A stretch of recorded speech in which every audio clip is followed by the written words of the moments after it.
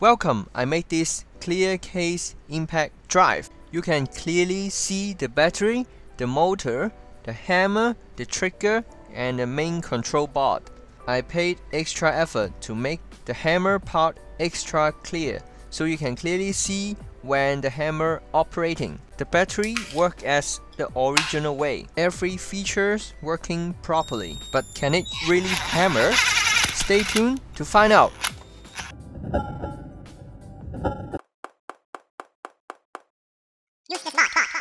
In this video, I will show you how I make the transformation. And the most important part is to show you guys how an impact drive works in real life. I will have the slow-mo footage at the very end of the video.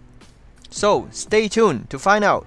I disassembled the impact drive I'm using. It's very straightforward. You just need to remove all the screw and one metal clip. Then you can just pry open the case. Then all the components just easily take away. You can just pull apart the hammer and the motor. Take away the rubber ring. Remove the old ring. Gently pry open the cover. Take out the planetary gear and the hammer.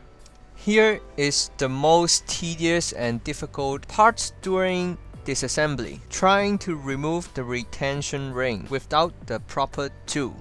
After I don't know how many trials, I finally get it open and take away the spring and the quick connect head. Make sure you don't lose the two small ball bearing for the locking mechanism. Remove the O-ring. In order to make it look neat and tidy, I need to clean away all the grease. For the hammer, I only clean the parts that will be clearly visible. All the gear will be fully lubricated. Clean up the hammer case.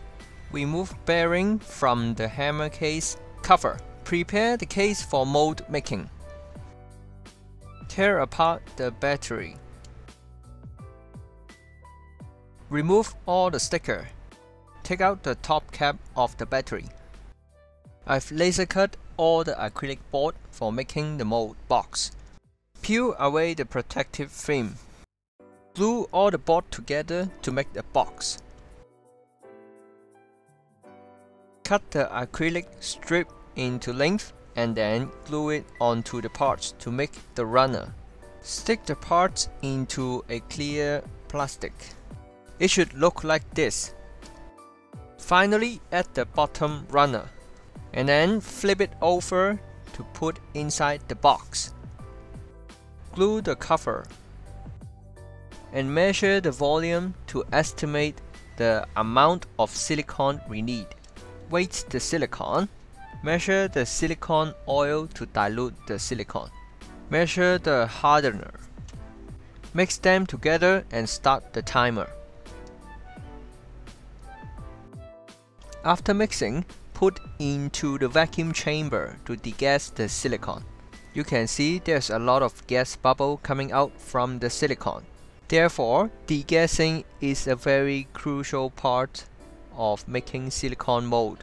Now we can start to do the silicone pouring. Remember to pour in slowly and tilt the mold with an angle to eliminate gas bubble. I put the mold together with the leftover to put into the oven to cure it so I can clean it up more easily.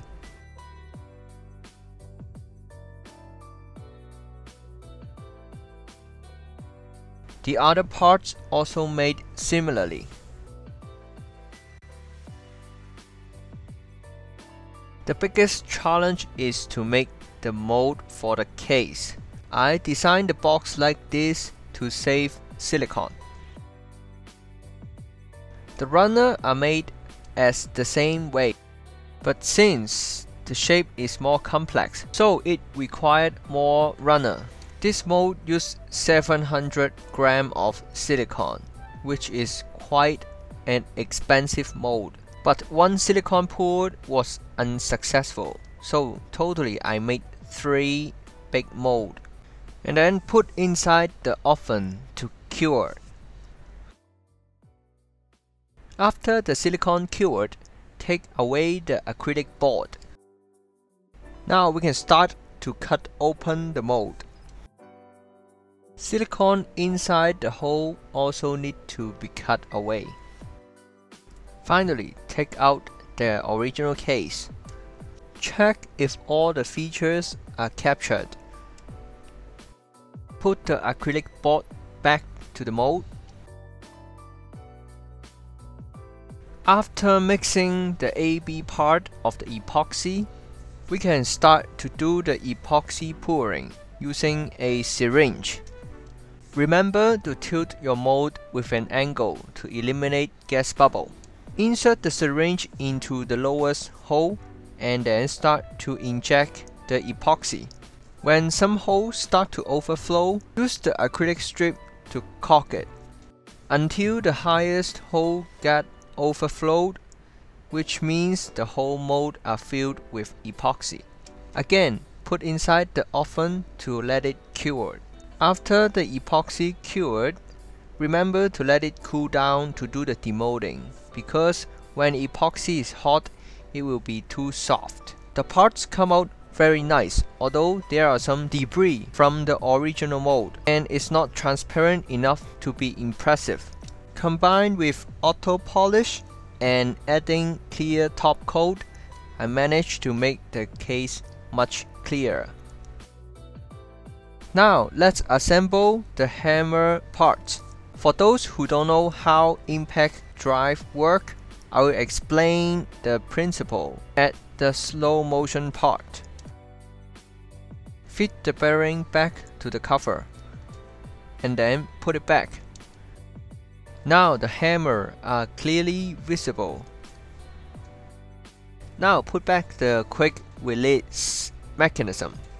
Put the two small ball bearing back to the hole. Then put back the handle, the spring, and the washer, also the retention ring. Final step is to put everything back to the case, including the LED light and the rotation shifter. And put the other half back, also the screw. Since the screw thread also captured, so the screw can easily be tightened in. Let's test everything. The battery working, also the trigger, the LED, the battery indicator, and the hammers also rotate, so everything is working properly. For those who don't know what is the difference between a normal drill and an impact drive, the simplest explanation is the impact drive is more suitable for screw, because it provides not only rotational force but also forward force to push the screw in, so it can prevent slipping when putting screw in. Now let's check out the slow motion footage. At the very beginning, it works like a normal drill, since the resistance from the screw are minimal at the beginning. When the resistance starts to build up, you can see the hammer is triggered between a few rotations. Finally, the resistance are at the level that every rotation will trigger the hammer to blow. You can see every time when the Phillips head stops rotating, the hammer will go backward and store the energy into the spring, and then impact the Phillips head with rotation and forward force. Let me turn on the audio and keep watching.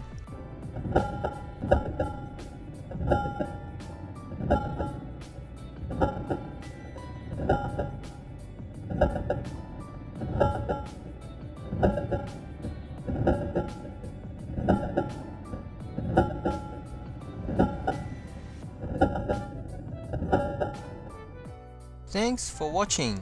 If you have any question, please leave it in the comment.